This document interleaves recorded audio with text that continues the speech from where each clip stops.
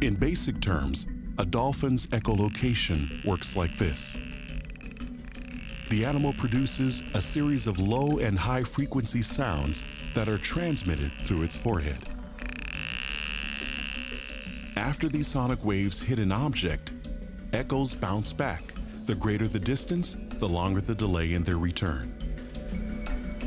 When the dolphin receives the reflected signals, it forms a mental image of the target's location, size, and speed. When they're chasing a fish, they'll go into a huge school of fish and they'll zero in on one fish.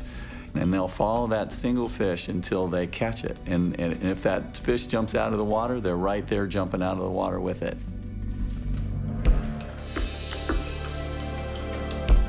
Echolocation requires several component parts, each designed for a specific function.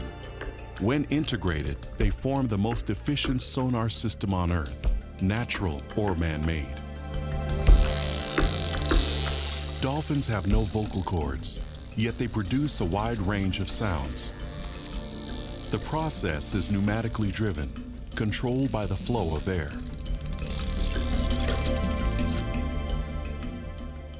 Rising to the surface of the ocean, the dolphin exhales, then takes a quick breath. The instant the animal submerges, the blowhole shuts tightly as inhaled air rushes through the nasal passages on its way to the lungs.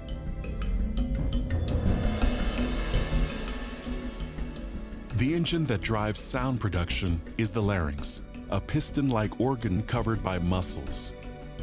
It controls the flow of air through twin passages in the skull, each sealed by a retractable plug. When the larynx is pushed upward, the nasal plugs automatically open and air moves freely toward two sets of flaps called the phonic lips. The phonic lips are the main sound generators, and they're designed to work individually or in unison.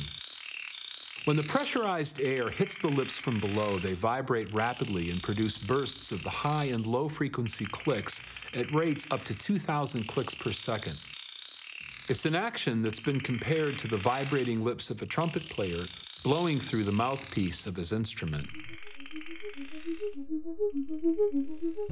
Once air passes through the phonic lips, it is stored in pairs of inflatable sacs.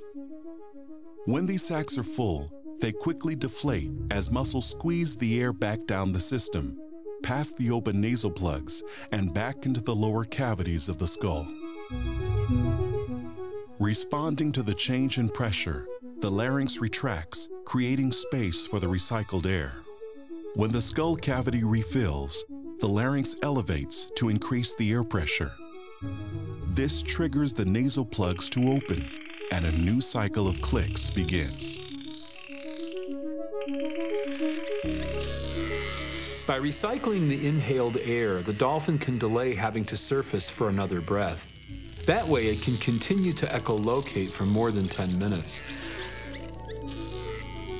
This entire system operates with critical balances and regulation. Every component has to work perfectly within fractions of a second.